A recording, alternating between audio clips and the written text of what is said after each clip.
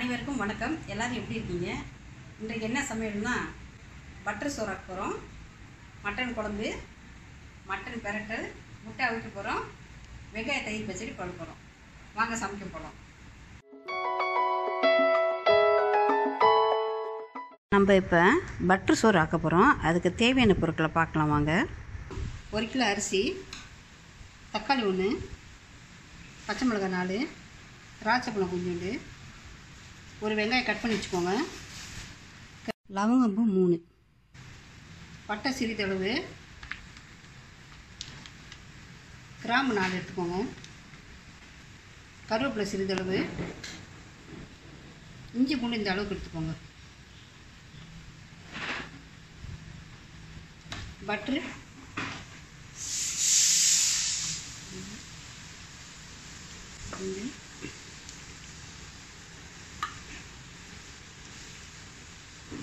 இதுமாரி 3 கரண்டி பட்டர் எடுத்துக்கோங்க. இப்போ நமக்கு தேவையான அளவுக்கு பட்டர் எடுத்துருந்தோம்னுங்க. இந்த பட்டர் வந்து இப்போ போட்டுக்கலாம்.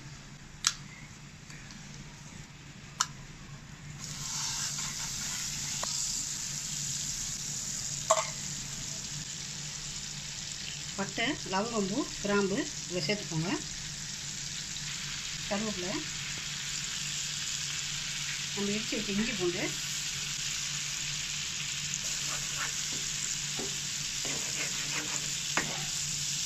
திராட்சைப்பழம்,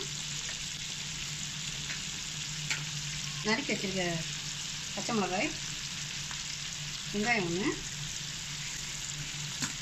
தக்காளி பழம் இதோடு சேர்த்துக்கோங்க.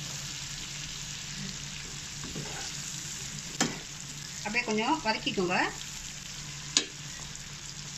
பாருங்க வதக்கிடுச்சு. நம்ம இப்போ அடுப்பு ஆஃப் பண்ணிக்கலாம். இப்போ நமக்கு அரிசி கழுவி வச்சுருக்கோம். இப்போ நம்ம இதை வதக்கி வச்சுருக்கோம்னா இதை வந்து இதோடு சேர்த்துருங்க.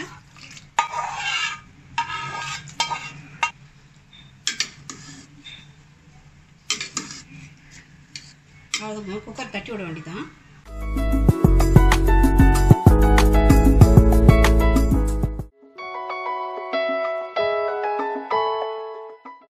நம்ம இப்போ மட்டன் பிரட்டல் செய்ய போகிறோம். அதுக்கு தேவையான பொருட்களை பார்க்கலாம் வாங்க. இப்போ வந்துட்டுங்க 1 கிலோ இறைச்சியும் 1 கிலோ எலும்பும் வச்சுருக்கோங்க. இப்போ பாருங்கள், இறைச்சி இந்தமாரி சுத்தப்படுத்தி எடுத்துக்கோங்க. இப்போ 2 விசில் வர வரைக்கும் வேக வச்சு எடுத்துருங்க. இப்போ நம்ம வந்து மட்டன் பிரட்ட போகிறோம். அதுக்கு தேவையான பொருள்லாம் பார்த்துக்கோங்க. தேவையான அளவுக்கு தண்ணி எடுத்துக்கோங்க. பட்டை சிறிதளவு, லவங்கம்பூ 3, கிராம்பு 5, பெரிய சீரகம், நறுக்கிய வெங்காயம் 1, கருவேப்பிலை கொஞ்சம், தக்காளி 2, இஞ்சி பூண்டு இடிச்சது, உருளைக்கிழங்கு 4 உருளைக்கிழங்கு இந்தமாதிரி கட் பண்ணி எடுத்து வச்சுக்கோங்க. இப்போ பாபா இறைச்சி மசாலா இப்போ நான் வந்து இந்த அளவுக்கு போடுறேன் பாருங்கள். இப்போ இந்த தண்ணியில் இறைச்சி மசாலாவை இதில் போட்டு கலந்துருங்க.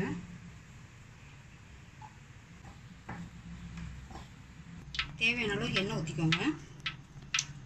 பெருஞ்சீரகம், பட்டை, லவங்கம்பூலாம் ஊற்றிக்கோங்க. சேர்த்துக்கோங்க. இஞ்சி பூண்டு,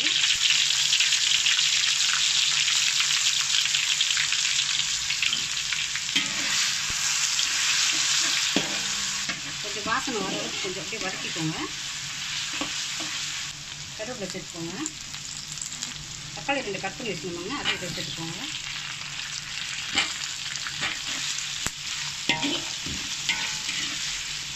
கொஞ்சம் வதங்கினதும் கட் பண்ணி வச்சுக்க வெங்காயத்தை இதை சேர்த்துக்கோங்க.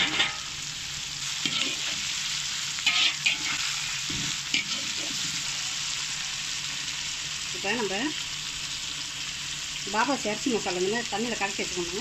அதை வந்து இதோடு சேர்த்துக்கோங்க.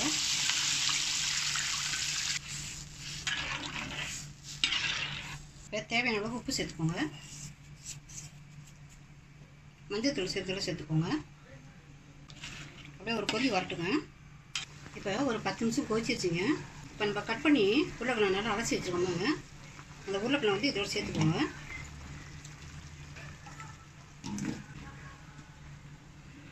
இப்போ நம்ம உருளைக்கிழங்கு நல்லா கட் பண்ணி வச்சுருந்தோம்ங்க. இதை பாருங்க ஒரு 10 நிமிஷம் வேக வச்சுட்டோம். வேக வச்சு எடுத்துருந்தோம்ங்க மட்டனு. இந்த மட்டனை வந்து இதோடு சேர்த்துட்றேன்.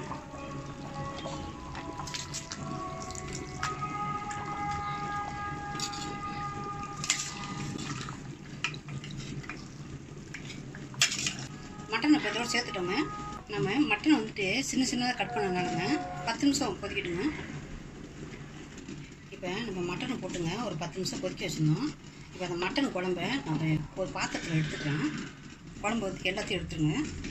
இப்போங்க நம்ம மட்டன் பரட்ட போகிறோம். தண்ணி தேவையான அளவுக்கு எடுத்துருக்கோம்.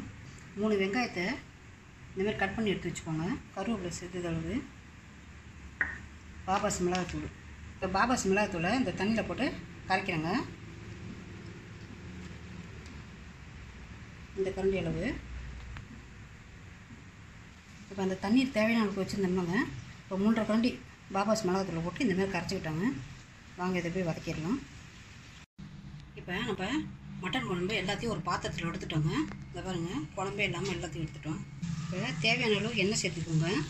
கருவேப்பிலை கொஞ்சம், நம்ம வெங்காயத்தை கட் பண்ணி வச்சுருந்தோம்னாங்க இப்போ அந்த எண்ணெயில் போட்டு இப்படி வதக்கிக்கோங்க. இப்போ வெங்காயம் நல்லா வதங்கிடுச்சுங்க. இப்போ நம்ம மிளகாத்தூளை கரைச்சி வச்சுருந்தோம்னாங்க அதை எதுவும் சேர்த்துக்கலாம். இந்தமாதிரி ஒரு 5 நிமிஷம் நல்லா கொதிக்க விடுங்க. வெங்காயத்தை வதக்கிட்டு நம்ம கரைச்சி வச்சுருந்தோம் மிளகாத்தூள், அதை போட்டு நல்லா கொதிக்க வச்சுட்டோம். ஒரு 8 நிமிஷம் கொதி வந்துருச்சு. மட்டன் அந்தமாதிரி சேர்த்து விட்டுருங்க. இப்போ வதக்குனது நான் போட்டோமுங்க. இப்போ எல்லாத்தையும் அப்படியே பரட்டி எடுக்க போகிறோங்க. அப்படியே கிண்டி விட்டுருக்கேன். அடி பிடிக்காமல் அப்படியே கிண்டி விடுங்க. உப்பு நம்ம தேவையான உப்பு போட்டுக்கோங்க. உப்பு பத்தாதவங்க கொஞ்சம் உப்பு சேர்த்துக்கோங்க. இப்போங்க நம்ம ஒரு 15 நிமிஷமாங்க அடுப்பு அனலில் மெதுவாக வச்சுட்டு கிண்டிக்கிட்டே இருக்கணுங்க. இந்த மிளகாத்தூள் வாசனை போகிற அளவுக்கு அப்படியே கிண்டிக்கிட்டே இருங்க. மட்டன் பிரட்டங்க ரெடி ஆச்சுங்க. இப்போ இறக்கிற வேண்டியதாங்க. இப்போங்க நம்ம மட்டன் குழம்பு முதல்ல எடுத்துருவாங்க ஒரு பாத்திரத்தில். ஒரு 7 நிமிஷம் கொதிக்க வச்சுக்கோங்க.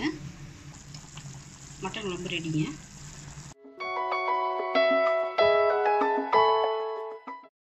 நம்ம இப்போ தயிர் பச்சடி செய்ய போகிறோம். வாங்க. தேவையான உப்பு சேர்த்துக்கோங்க.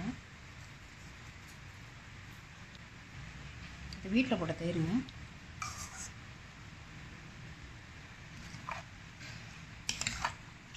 வெங்காய தயிர் பச்சடி ரெடி ஆயிடுச்சுங்க.